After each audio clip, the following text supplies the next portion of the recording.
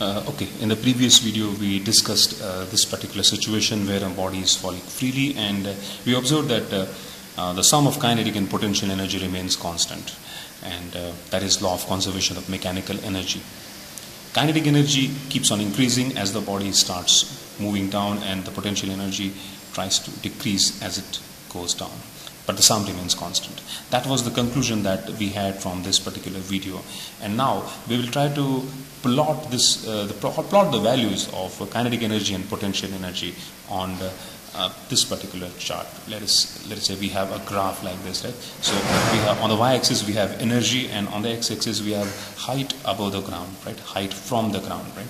And if I try to plot the kinetic energy and potential energy, how will we get this?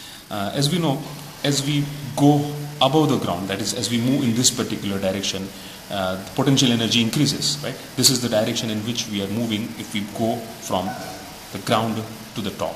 So if I go in this particular direction, potential energy increases, right? So if this is the maximum energy, mgh, right? And let us say this is the final position, this is the final or the maximum height h, right?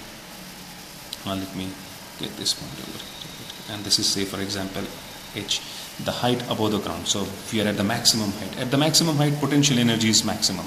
So at this particular location, I'll get potential energy mgh, and at the ground, when it is on the ground, the potential energy is zero. So if I join these two particular points, I'll get a graph for potential energy. So let me join these two particular points. So this particular graph is for potential energy. The potential energy at height above the ground 0 is 0, and at height h, the potential energy is maximum mgh. If I try to do the same thing for, so let me just show it over here. Let me show over here that this particular graph is for potential energy u. If I try to do the same thing for kinetic energy, we know that at the maximum height, at this particular height, kinetic energy is 0. At maximum height, kinetic energy is 0.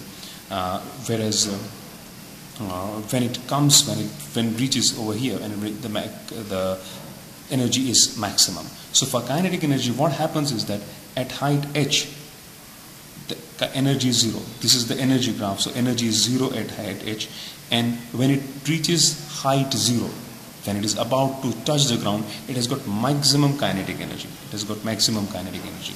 So this particular line will give me the graph for kinetic energy. So this one is for kinetic energy, okay, right? And this particular point, right, which is the point where the two graphs intersect, is where both the kinetic energies will be equal. So here I'll get mgh by 2. The meaning over here is that the kinetic energy and potential in both are mgh, right? If I take this particular height, this height will give me, right, the potential, because this is a potential energy graph. This will give me potential energy graph, and this will give me the kinetic energy, and both of them are equal over here.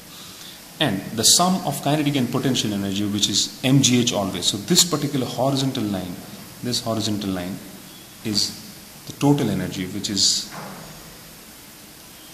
m, right?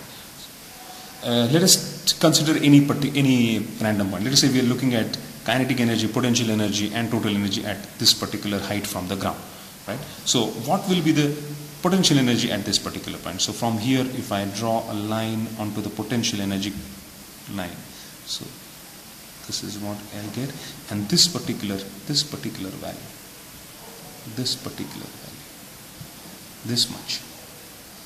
much will be the potential energy at this particular height. At the same location, if I try to find out kinetic energy, I'll have to go up to the kinetic energy graph. So I start from here, I cross this line, and I reach over here. So this entire length, this particular entire length, right from here up to here, this gives me kinetic energy. This is kinetic energy of the object. This is potential energy. And if I add this, and if I add, just imagine that I'm putting this over here. I'm putting this particular part. Let me give it a name. A. So OA. If I just transfer OA over here, it will fit in over here such that the kinetic energy and the potential energy get added up, and I get this entire particular height as m. I hope you get it in this particular graph. This is what happens, right? And if I do that exercise at any particular location, for example, if I do it over here again, I'll get the same thing. This height will be kinetic energy, because from here I have reached the kinetic energy curve. So this is kinetic energy at this particular height. This entire height, if I take this entire height will give me potential energy, and if I add this particular height over here, I'll get total energy. So this graph very nicely explains how the total of kinetic and potential remains constant. The total is always constant, therefore it's a horizontal line. This is the energy axis, and this line remains horizontal because the total energy remains constant, whereas potential energy and kinetic energy keep on increasing and decreasing as the object moves. I hope this graph has helped you understand the conservation of mechanical energy better. Before we wind up, we will look at one more example. We'll look at one more example of kinetic conservation of mechanical energy, and we'll take the example of a simple pendulum. Right? Let's look at conservation of mechanical energy for a simple pendulum. Right?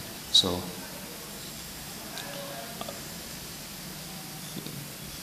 we have a pendulum which is suspended from location O, and let us say these are the two extreme heights. Right? This is the let me call this A, this location as B, and this location as C. So the pendulum is at its mean position. This is the mean position, and these are the two extreme positions. Let us begin. Let us try to understand what happens when it starts from A. So it starts from A, goes to B, goes to C, and starts coming back, and again reaches A. When it is at location A, if I consider this as the reference level, it is at a height h from the reference level. So it has got potential energy mgh, right? If I take the mass of the bob as m, then the potential energy u is equal to let me write at location A. Right? Let me use this space so that I don't have to get out of the frame. At A, at location A, u is equal to mgh. When it reaches over here and it is starting its journey in the downward direction, or in this particular direction, velocity is 0, so kinetic energy is 0. Kinetic energy is 0. When it reaches the mean position, it has maximum velocity, right? So it will have a large velocity, and it will have some value of velocity. So at location B, it will have kinetic energy maximum. We don't know how much it is, or we're not interested in what magnitude it will have, but we know that since the velocity over here is maximum, it will have maximum kinetic energy, and since it is on the reference there, its potential energy is 0. Right? Potential energy is 0, and same thing will happen at C. So at C, what happens? At C, the object, when it reaches over here, it stops to start its journey in the backward direction. So its velocity is 0, and therefore kinetic energy is 0, and it is at a height in h from the reference level, so its potential energy is mgh. So we can see that when it started from A, it had potential energy mgh, kinetic energy was 0. When it reached at B, the entire potential energy became kinetic energy, and this would be equal to mgh, and the potential energy was 0.